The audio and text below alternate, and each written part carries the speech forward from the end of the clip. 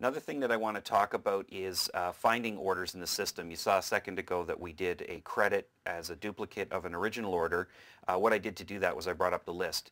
If you do the Control L to bring up the list, you'll notice that all the orders that have been entered in the system are sitting here in numerical order, and as I arrow down the column I can go by order number back through the orders. If you wish, you can tab over to the sold to column, and then what happens is it sorts it by customer. So if I want to find orders that have been entered for a particular customer, I can just go over to that column. Then all of the orders for this customer here come together, and they're in chronological order going backwards through time. So if I go back, I can see there's an order that was entered a long time ago in 2003, and I can just press enter, and it takes me to that order. So the system keeps the history as long as you want, and it's very easy to find orders from the past if somebody calls up and has questions or wants a copy of the order, or you want to duplicate the order.